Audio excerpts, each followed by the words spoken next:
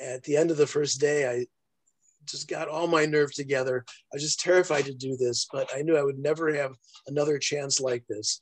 But I cornered Spielberg in the office with a copy of World Enough in Time of my book. And I said, you know, this must happen to you all the time. I'm sorry if I'm being too forward, but I wrote this novel. It was just published by Del Rey. Would you consider reading it and making a movie out of it? So, like, right. But he was very gracious and said, well, I'll take it home and put it on my shelf and get to it when I have a chance. And, you know, I sort of knew what that meant, but okay. And he was being very nice about it. And I felt like proud of myself for having the guts to do that. And then the next day, PA during filming, I was all in my hazmat suit again.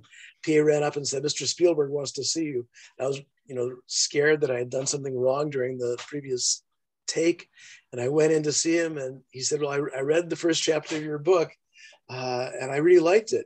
And I said, so you want to make a movie? And he said, no, but I'm just wrapping Poltergeist at the other end of the lot. And actually, no, Poltergeist was Universal, I think. Or was it Warner? I can't remember now. But he said, if I need someone to do the novelization in a hurry.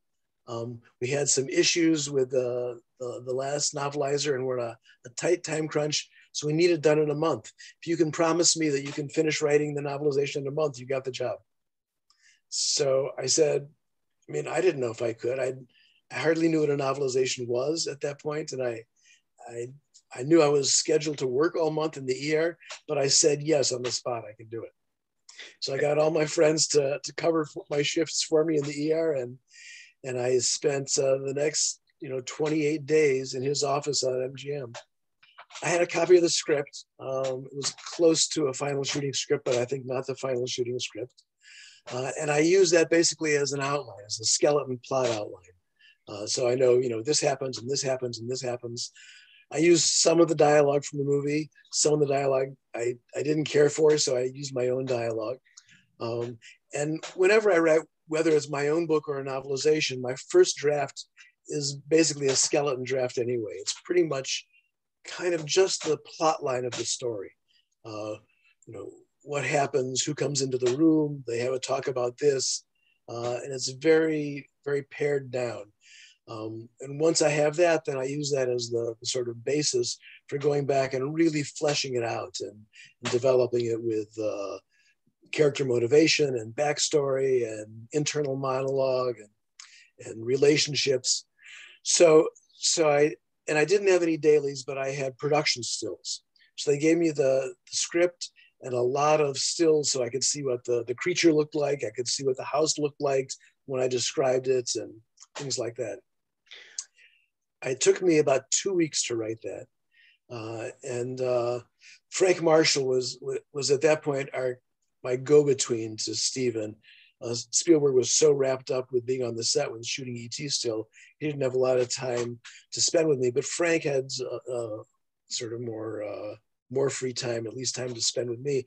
So I gave them the first draft and he read it that night really quickly, and Spielberg read some of it and relied on Frank's assessment. And they said, it's great, go ahead and do a second draft now. And I said, well, for the second draft, I'm wondering if I can bring in anything else that I want to. There were a lot of other ideas that it had brought up for me because I had done ESP research in medical school. So I wanted to bring some of that research in, some of those ideas, and give them to the researchers in the movie, and develop other aspects of the relationships and the characters as well. And I had thought of additional scenes that weren't in the movie that just came to me that I thought this would be a really cool scene. So he said, sure, go for it. Do whatever you want. We like the first draft so well. We trust you now, and go ahead and do that. So I did. I had done ESP research. So in terms of the scientific and intellectual foundation of it, that was all there, and I drew from aspects of my research.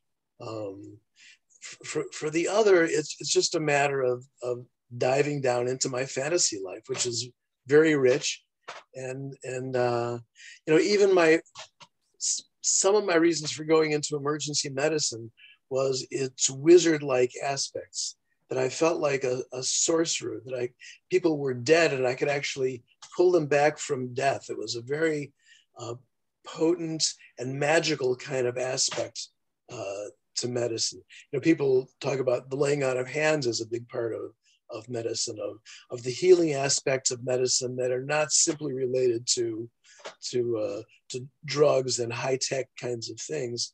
And an extension of the laying on of hands is this sorcerer-like aspect. So you know, a lot of my internal life has been lived in the fantasy world anyway, and it wasn't that difficult for me to dive down into it. And in fact, there were times when I was writing when I really just scared the bejesus out of myself in the writing of it. And on occasion would have to stop and stand up and kind of walk off the willies. It was in Spielberg's conference room at MGM, and the room was surrounded by old school video games, console video games. So whenever I was either having some kind of writer's block or really scared, I would get up and play Missile Command.